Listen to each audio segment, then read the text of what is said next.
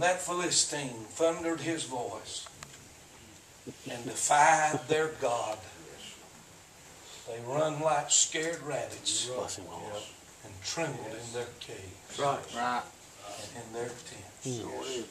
And you know, there's a lot of folks that are all right most of the time until that one thing rises up. You're right. That one person, you see them again, and all of a sudden, there you go. That's good, preacher. It overwhelms you. Yeah. Bless him, Lord. And every evening, he'd stand on the side of that mountain and challenge Israel. He does that for 40 days. Yep. I mean 40 days, a month and 10 days. Yes, sir. He does that. Yes. And Saul's trying to figure out, what in the land am I going to do?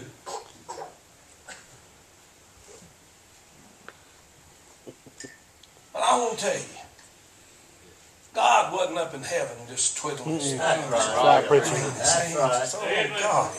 Oh, what am I going to do? I mean, my people down there, and that giant, he's got a loud voice, and he's a big fella, and I just don't know what in the world we can do. I'm just at a loss for what to do. No, God wasn't doing that. Right. Amen. He sure wasn't, brother.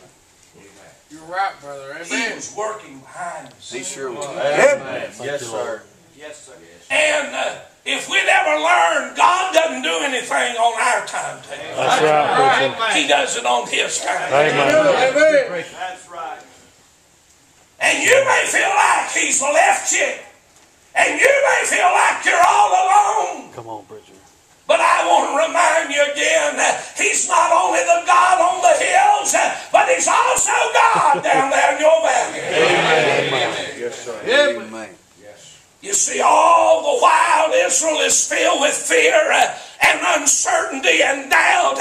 They don't know how to go against the Philistines. There's nobody able-bodied to stand before that giant. They're at a loss for what to do. I'm glad God's working on the other side. He's got a fellow by the name of Jesse. And Jesse has got 3 boys that are in the war. And he's got 5 boys back at home, and one of them is named David. He's looking after sheep, and his father Jesse says, David, come on, you take some bread and cheeses to your brethren and see how they are, and take a pledge of them. Bring you a lock of hair, one of their trinkets, and let me know that they're all right in the battle. Yeah. Bless him, Lord. David comes. Yes. And he hears that uncircumcised Philistine. Right. Defy the God of the armies of Israel. The fact of the matter was, God was working in His providential way to bring about victory for His people. That's the truth.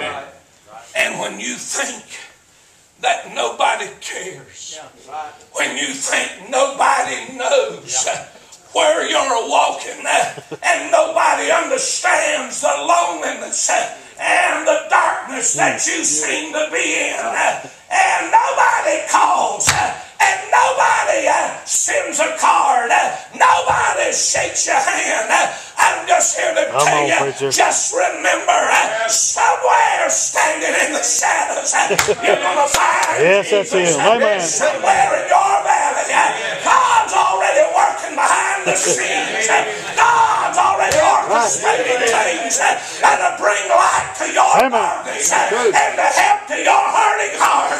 Hallelujah this morning.